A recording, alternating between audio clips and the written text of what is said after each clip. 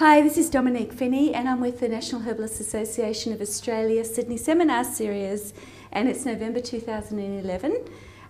It's also the AGM for the National Herbalists Association, and with me I have our new Vice President, Erica McIntyre. Hi Erica. Hi Dom. How are you? I'm really good. Great. Now you're from Blackheath up in the Blue Mountains. Yep, that's right. And you've got a practice up there? Yes, I do. Yes, I've got a practice from home at the moment. Excellent. Can you tell me what your preferred work is in herbalism? Yeah, I have a special interest in mental health. I've just completed my honours degree in psychology, and I'm planning to become a registered psychologist over the next 2 years. So that's the main area of focus. I see a lot of people with depression and anxiety and stress-related disorders, insomnia, that kind of thing. Okay, insomnia, it's a big one. How do you treat that? Well, it's quite complex sometimes. There's a lot of behavioural issues related to insomnia, bad habits that people get into.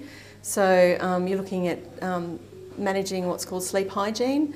So getting people not to watch TV in bed, that kind of thing, just having the bedroom for sleeping, making sure they exercise. So it's quite a holistic approach, getting them to change lifestyle and diet sometimes, and then using herbs and nutrition to help with the insomnia itself. So what herbs, what are the specific herbs that are going to help people sleep? Yep, hops is a good one. Humulus lupulus? Yes, that's right.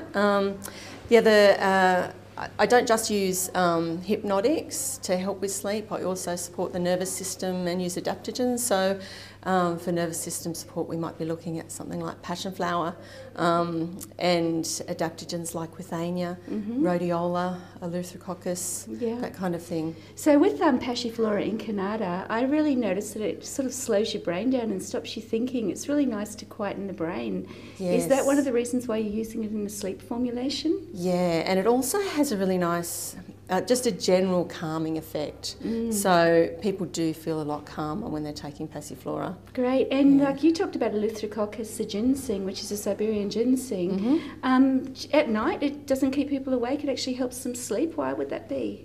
I don't tend to use it at night. Right. So yeah, I usually would prescribe 2 formulas, one for the daytime and one for the night. Excellent. And yeah, eleutherococcus is more for people who don't have the energy during the day to sort of get through the day. So it'll help them cope through the day, but not to take at night. It's a little bit too stimulating at night. Great. So this is a holistic, beautiful, all 24-hour approach to sleeping better. That's right. That's right. Yes, excellent. And with depression, I understand we all get depressed from time to time. It's a fairly natural phenomenon.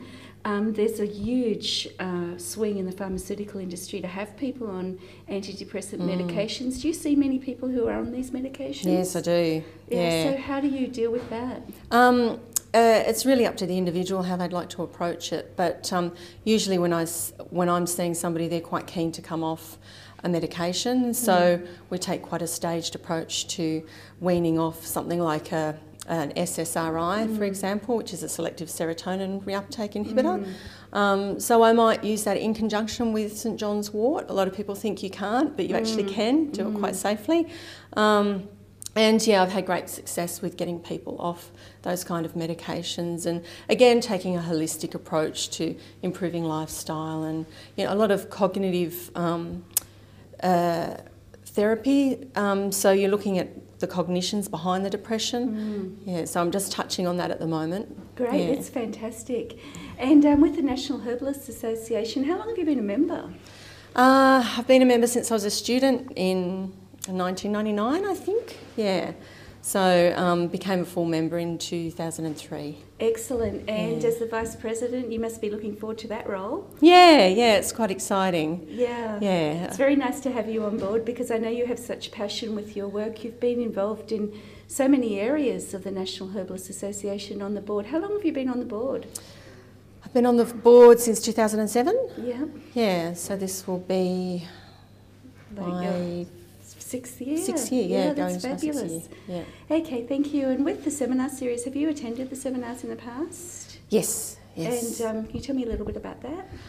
Well, I find them fantastic because they're pretty much the only independent educational series that we have on herbal medicine, dedicated to herbal medicine. It's run by Herbalists. It's not promoted by any product company or anything, so we can trust the information that we're getting. Yeah. And it's always good quality information. Okay, I just want to ask you, if someone is feeling depressed, what would you recommend they do as the first course of action? First course of action, I would probably go to your GP and talk to them about it, because it can vary for each individual. It can be quite severe and quite a serious condition. If it is less severe and you're just feeling a little bit down, you might want to go straight to a naturopath or herbalist first, or a psychologist. Yeah. Great. Have you got a website, Erica? I have. I'm on the natural therapies pages. Great. And you also, it's hypericumhealth.com, is Hypericum Health, yeah. Yeah, fantastic. Yeah. This is Dominique Finney with Erica McIntyre. Thank you. Okay, thanks.